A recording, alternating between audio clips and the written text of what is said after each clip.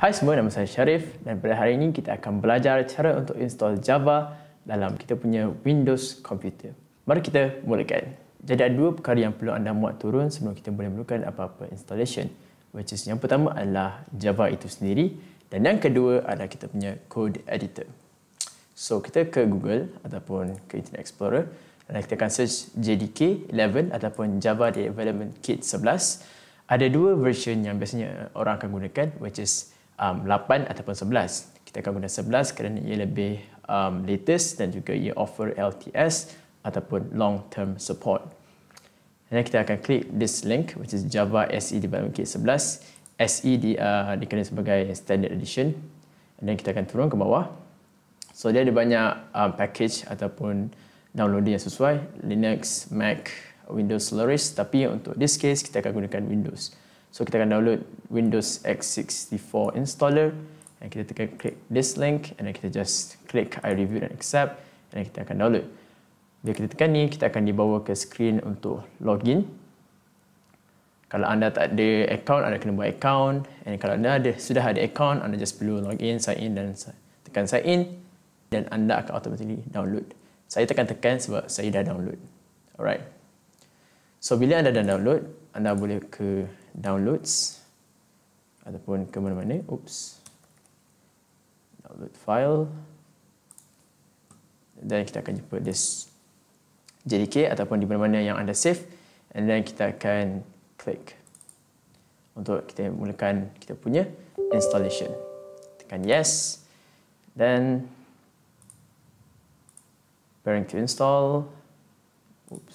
Dan kita tekan next. Dan kita tekan next saja dan kita tunggu sekejap bagi dia install minit. Proses dia mengambil masa dalam sekejap saja, tak lama, dalam beberapa minit. Alright, so kita akan close. And untuk kita check jika Java tu sudah install ke tidak, kita ke command prompt ataupun cmd dan kita tulis Java --version. Okay. Kalau anda dapat lihat this line of code, Java 11, Java SE Runtime Environment 18 sebelum ni, ataupun benda-benda yang merepek ni, maksudnya kita dah berjaya install Java dalam kita punya komputer. Kalau tak keluar, sebagai contoh, kalau tak keluar, anda boleh ke environment, edit the system environment variables, okay, and then anda tekan environment variables ni, and then kita ke path. System variables, path, lepas tu kita nak edit and then kita akan letak something dalam kita punya this lines. So kita akan ke this PC and then kita akan tekan this and then kita akan ke program files yang tak ada x86 and then kita akan cari kita punya Java file dan kita akan ke JDK 18 dan tekan bin dan kita right click atas ni, right click and then kita copy address dia. Sudah copy address dia and then kita tekan new and kita just paste it. Okay. In this case, dalam saya punya case, saya punya ada Java --version sebab benda ni lah atas ni. In this case, kalau saya delete contoh saya delete ni. So saya just boleh delete ni. And then okay. Then okay. Dan saya buka balik cmd. And then saya buat Java --version, akan dapat juga. Ingat jangan lupa untuk tutup semula cmd dan buka balik untuk dia refresh. Sebab kalau anda tak tutup cmd dan buka balik, nanti dia still akan tak jumpa juga. Okay, so sekarang Java dah install dalam komputer. Sekarang kita nak install kita punya code editor.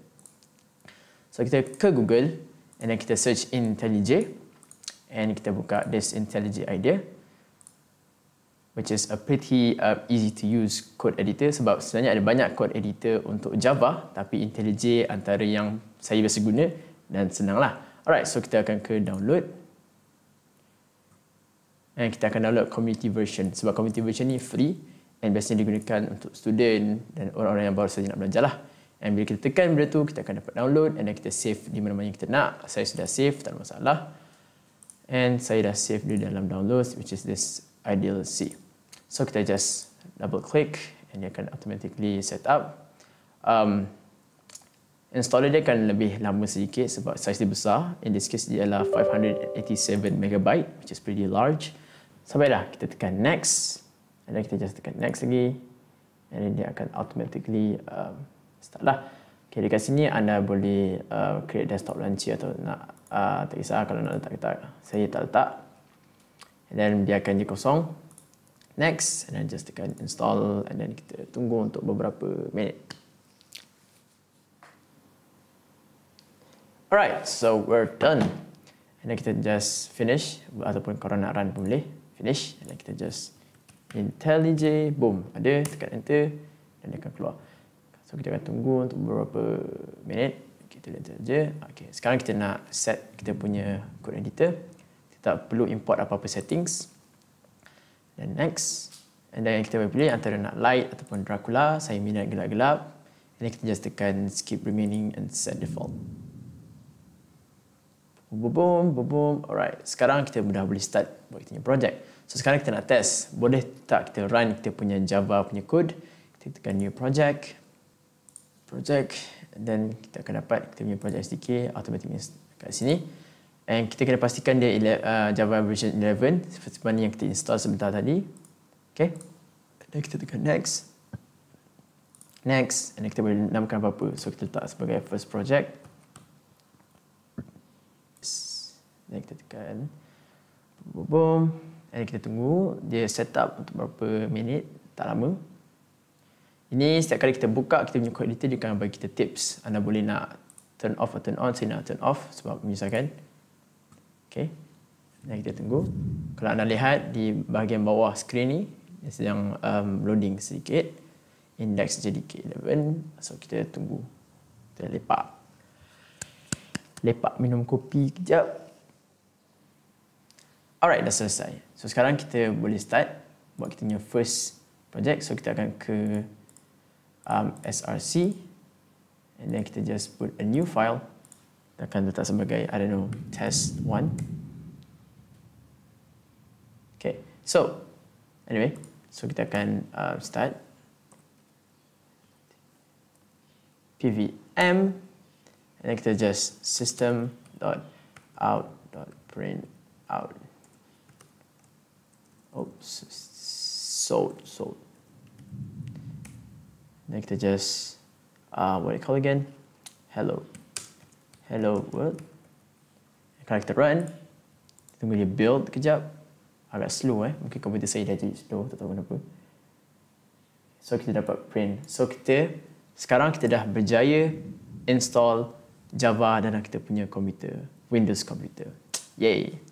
Jangan risau kalau anda tak faham apa yang saya tulis sepanjang penjang ni, tapi yang anda kena tahu, jika anda tiru this line of code sama, and then anda letak dalam kod anda dan run, and berjaya mengumumkan hello world, maksudnya anda berjaya install Java dalam komputer anda dan juga berjaya install this code editor which is IntelliJ. Baiklah, itu saja. Kalau ada persoalan, komen di bawah. Saya akan cuba untuk tolong anda semua dan jumpa anda di video yang seterusnya. Assalamualaikum. Bye-bye.